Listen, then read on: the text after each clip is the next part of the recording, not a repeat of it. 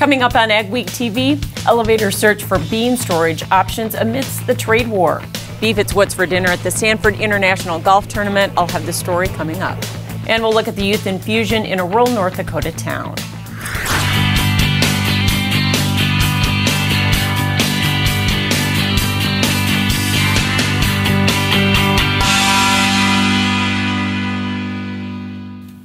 Welcome to AgweekTV. I'm Michelle Rook. It was a busy week on the trade front. The U.S. signed the renegotiated South Korean Free Trade Agreement, or KORUS. It lowers the import tariffs to zero for many U.S. products going into South Korea, including beef and pork.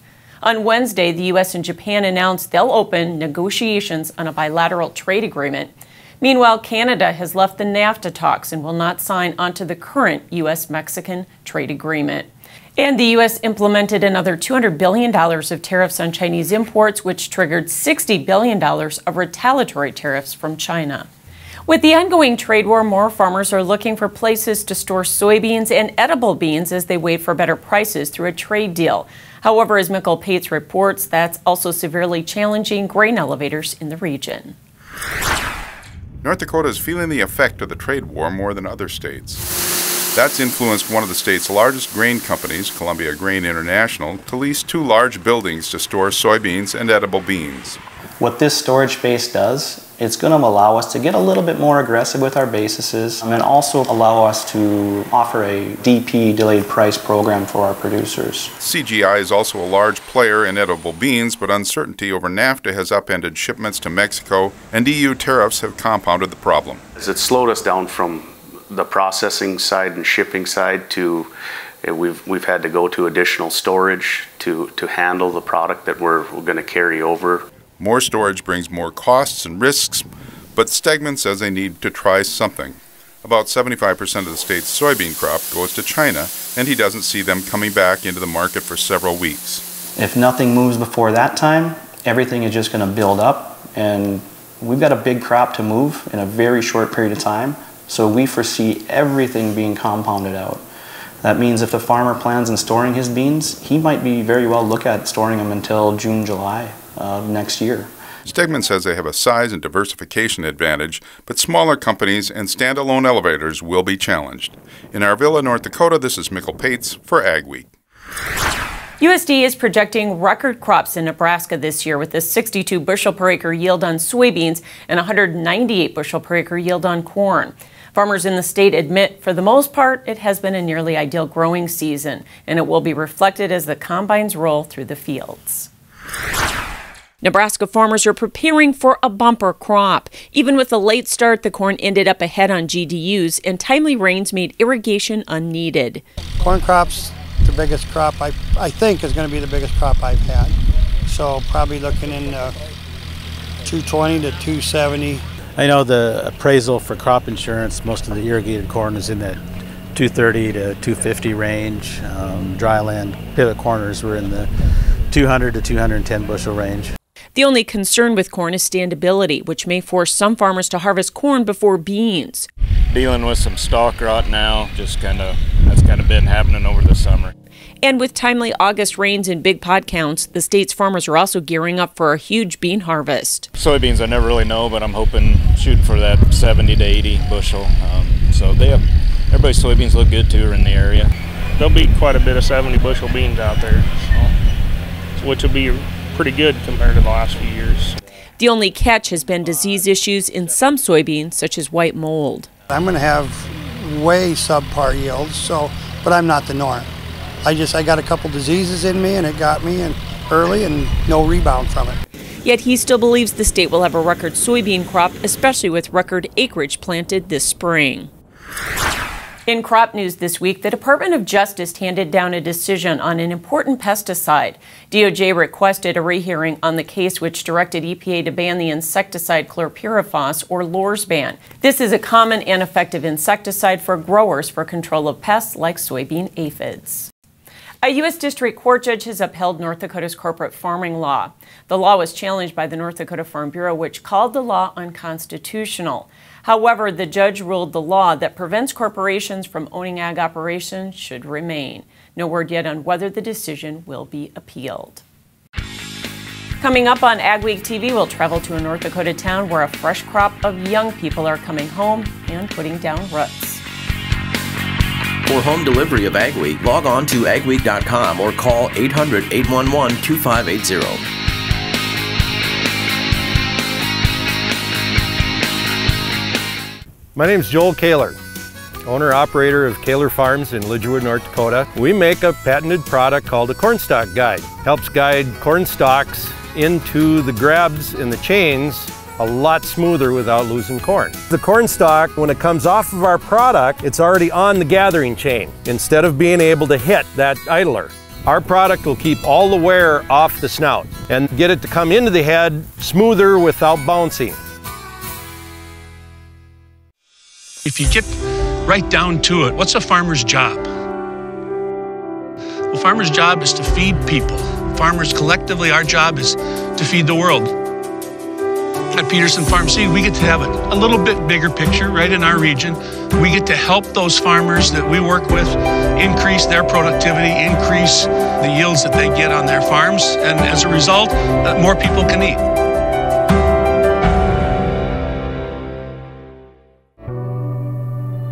Explore the convergence of agriculture and technology at Cultivate 2018 on November 15th. Cultivate is an emerging technology in agriculture conference hosted by Emerging Prairie of Fargo. Connect with industry leaders and farmers and learn about how the latest tech innovations are being utilized in agriculture. For more information, visit emergingprairie.com. When harvest comes around, time is precious and you don't have a moment to waste. North Star Ag offers the Lofness GrainLogix Grain Bag Loader to deliver versatile grain storage performance load after load. Lofness's user-friendly grain baggers are easy to load and unload, perfect to get your harvest in the bag. North Star Ag also sells a variety of Valmar spreaders, the leader in air boom delivery, and is a full-service Meridian hopper bin dealer. Visit NorthstarAg.com to see our complete new and used equipment inventory or give us a call. When grain flow becomes blocked in your bin, it can cause costly delays, safety concerns, and expensive equipment repairs. Superior Grain Equipment's premium unloading system, featuring their patented blockbuster auger, keeps you and your equipment running safely and efficiently by breaking up blockages near the center sump gate to allow for continuous grain flow. Operated from outside the bin, the blockbuster could be engaged independently from the sweep, eliminating the need to enter the bin to clear blockages. Superior products for superior bins. Only available from Superior Grain Equipment. Ag Week TV, presented by Kaler Farms. Attracting young families is vital to every community. They shop, pay taxes, send their kids to local schools, and volunteer. And as the average age of farmers rises, it's more important than ever to bring them back to the farm. Jonathan Knutson visited one rural town that saw many come back during the boom years and are sticking it out during current lean times. To survive and thrive, rural communities need infusions of young blood, talented and committed young adults. That's happening here in Washburn, North Dakota. There's quite a number of guys in this area that are on the younger generation that are heavily involved, heavily invested in this and doing a real good job. It's a great, vibrant community with a lot of diversity and as far as the energy sector, the ag sector. Joseph Sheldon moved back to his family farm in 2011. He and his family are part of an infusion of young farm families in the past few years. It's a great place to grow up and live, and it's a good sense of community, that's for sure. Every day I'd want to go to the farm with my dad. Grant Wheaton, 23, is among the youngest to have returned. He's glad to be back farming with his dad. The only thing I've ever really wanted to do with my life, and just happened, I was able to come back. Grant's dad, Rick, says he's happy to have his son and others like him back in the Washburn area. But Rick understands the challenges that rural areas face in attracting young families. It's tough to, in this modern society, to convince them that they should come out here no matter how much they want to farm. Tana Larson was a Washburn farm kid too.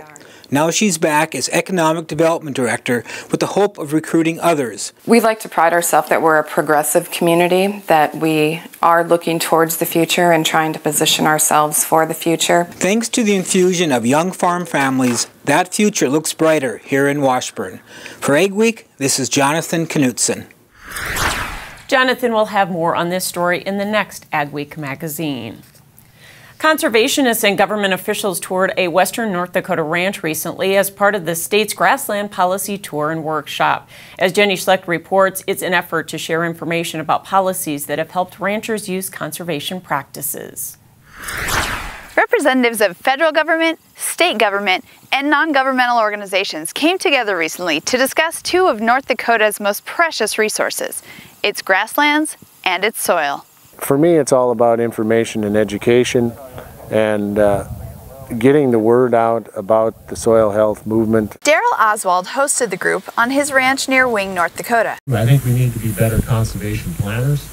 He's been planting cover crops for 12 years. We'll graze this sometime in December or November. Besides healthier soil, he's seen an increase in wildlife and profitability. So we can be further profitable and sustainable and something that it encourages and young people want to be a part of. Another goal is to protect and restore wetlands and grasslands for migratory birds in the prairie pothole region. And that's really our key goal here, is to make sure that these migratory birds are at sustained levels, at levels that we all want. And certainly working with landowners and ranchers are a big part of what we do. Of a 34 pasture system. North Dakota Governor Doug Burgum says taking care of the land will also help keep the state sustainable. It's part of what makes North Dakota a great place to live, and we got to retain the people who grew up here, and we got to attract families to come here if we're going to reach our full potential, and one way we do that is taking great care of the land. Near Wing, North Dakota, this is Jenny Schlecht for Ag Week. The Prairie Pothole Joint Venture and the North Dakota Grazing Lands Coalition hosted the tour. Cow-calf producers could increase their returns by keeping yearlings over the winter. The director of the NDSU Livestock Research Center at Dickinson thinks it's your best bet for getting full value for your forage resources. Chris Ringwald says research shows over the past decade, most producers who have sold calves typically make $100 to $150 on the cow. But Ringwald thinks that with later calving, the results might improve. Instead of moving that calf into a grain-based program, which works, is to put that calf in a forage-based program in which we don't push gain on that calf. Our calves probably gain pound and a half over the winter months. And then once they get turned back out on our cool season grasses, that's when you really get some gain off those calves. And then we can put them into a grass program. Ringwald says in addition, this practice can make your operation less labor intensive. Ahead on Ag Week TV, we'll see how South Dakota cattle producers beefed up a major golf event. Plus your agri-weather outlook for the coming week.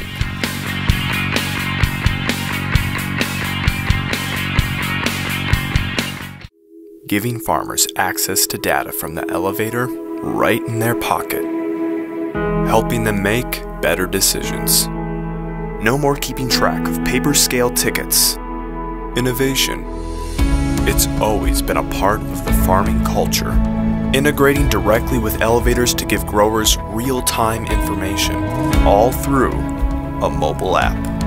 Your elevator, powered by Bushel. Advanced Grain Handling is your regional dealer for grain handler dryers, bins, and accessories. With Grain Handler's continuous mixed flow drying systems, you're capable of high levels of grain dryer efficiency on all types of grain, including seed grain. Advanced Grain Handling also carries West Steel's quality stainless steel products for on-farm and commercial grain storage solutions. Advanced Grain Handling has licensed and trained service techs and a licensed electrical shop. Get a hold of Chad Kylo to find the perfect solution for your farm. Field Drainage Inc. has perfected the art of agricultural drainage by helping hundreds of farmers since 1978. We are a second-generation family-owned business for over 35 years. The Field Drainage Inc. team will work closely with you to conduct a thorough analysis of your needs and expectations, provide an estimate that fits your budget, perform all work in a timely and professional manner, and provide continued service after installation. Field Drainage Inc., your trusted drain tile installation company for over 35 years.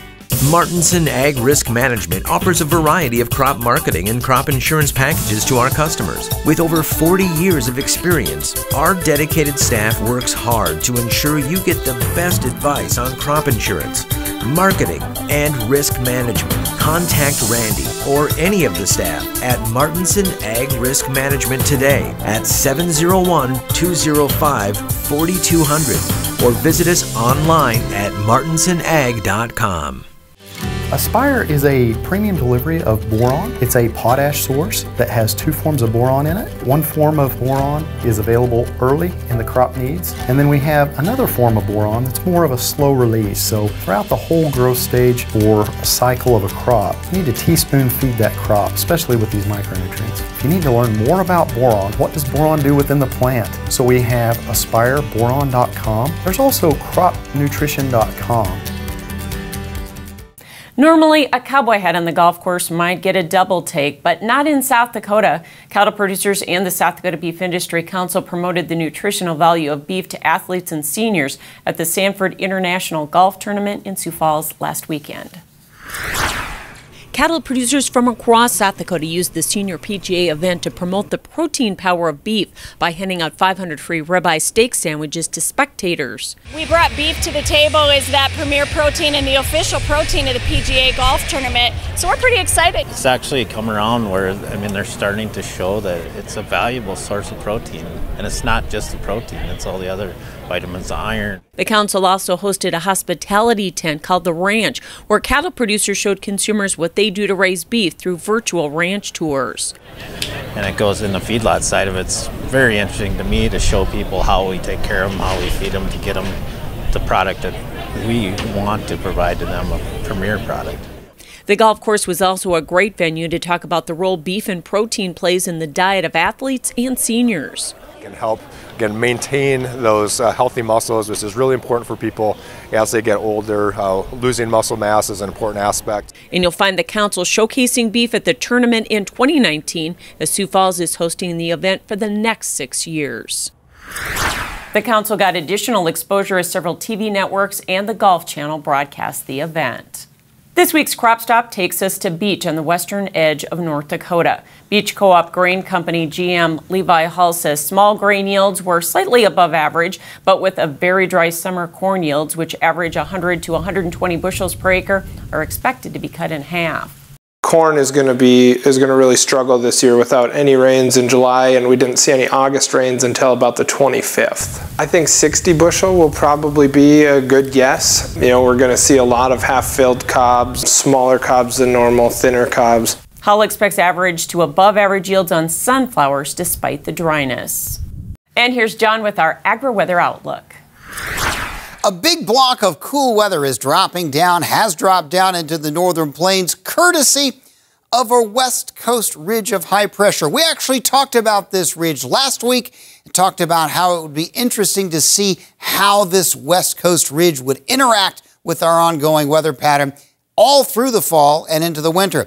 Well, for the time being, we've got some very cool fall temperatures and precipitation that may at times try to mix with a little snow in some areas, and there are more widespread frost and freezes in the forecast. Here's the high pressure ridge. It's a doozy, a big area of warm high pressure over the Pacific Ocean, sending the jet stream way up north into Alaska, and that, of course, sends it southward into the United States. Now, for the time being, it's just cool in the north. The really warm air has been squelched south a little bit, and the cold, the sub-freezing stuff, is staying up around the Hudson Bay region. But as we go through this week, there's going to be another little dip, it looks like. So our weather will be getting cooler into the Dakotas, and some of that will drop down as far south as Iowa. By cool, I mean unseasonably cool, well below average. We're even going to squeeze the heat just a little bit, although I suspect that will bounce back. The second full week of October, we are cool. Now, we're not seeing sub-freezing highs, just way cooler than average. As far as precipitation goes,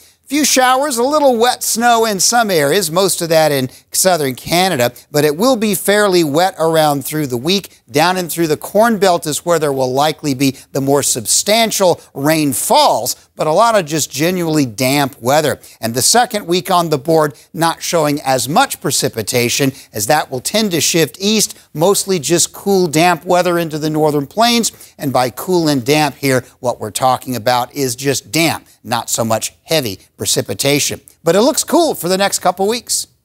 With the all-new GreenFit system from Ricard, plug and play is finally a reality when using John Deere AutoTrack guidance with existing new products like the Challenger 1000 series or all-new C-Series row gators from Butler Machinery. GreenFit is an authorized navigation interface that utilizes existing John Deere AutoTrack guidance system to steer most Challenger tractors and sprayers. GreenFit eliminates the worry of learning and converting to a new steering system when buying an industry-leading Challenger from Butler Machinery. Learn more about GreenFit at butlermachinery.com. Mayo Manufacturing, your Red River Valley source for Batco.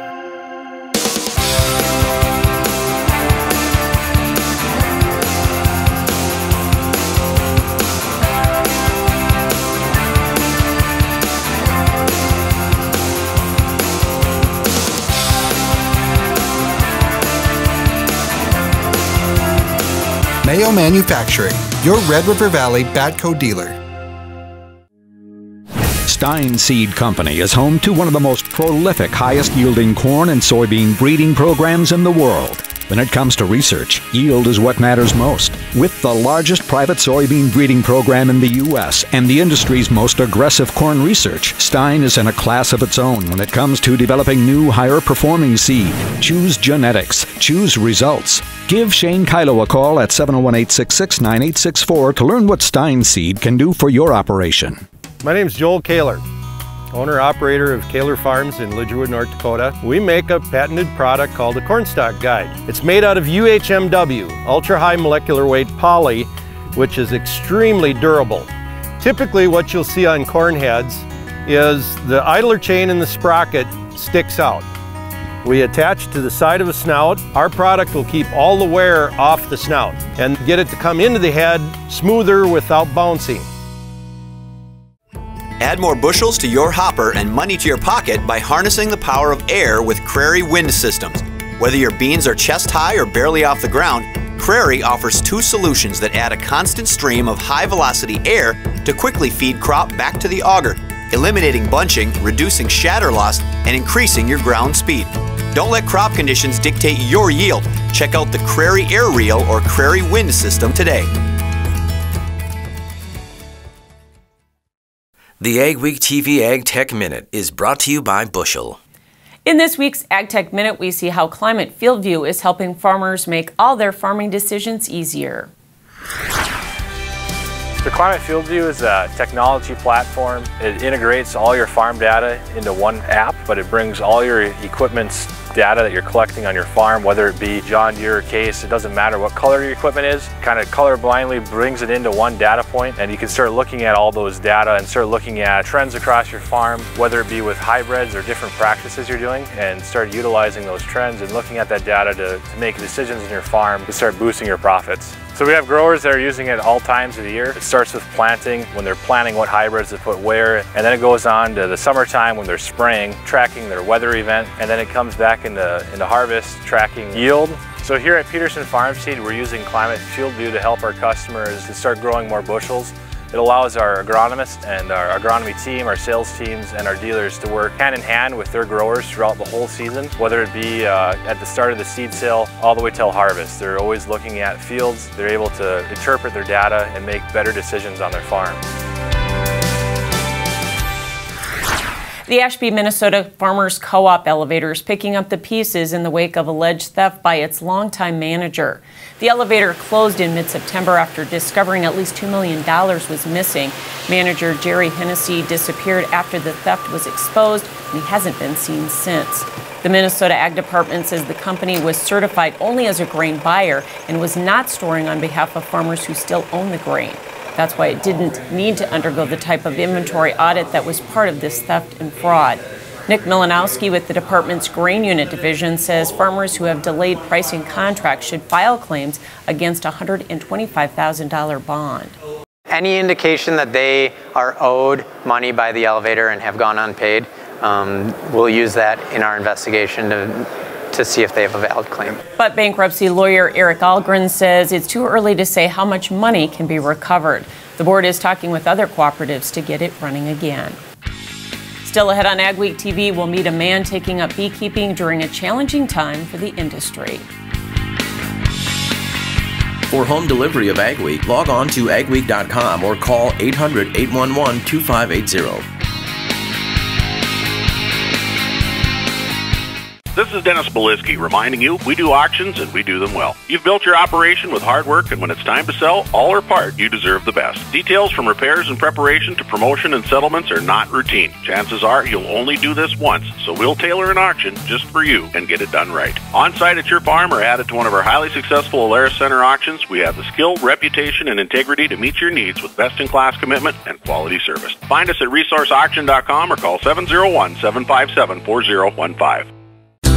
Luckin Trucks and Parts sells quality used parts for all makes and models. With over 50 acres of trucks and parts and new inventory arriving daily. Family owned and operated since 1966, Luckin's specializes in the sale of quality used medium to heavy duty truck parts as well as pre-owned trucks, trailers, and construction equipment. If it's on a truck, we got it. Call us today and let us get you your part.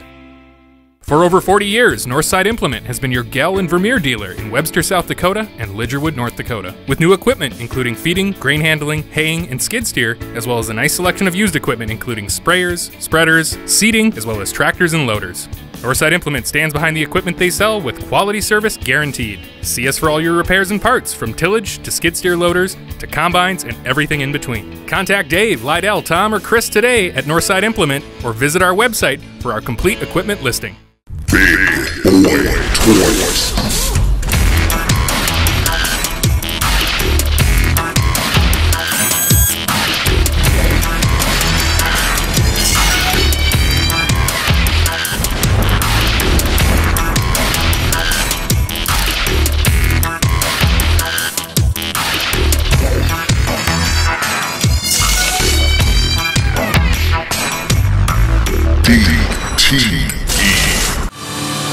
Steffes.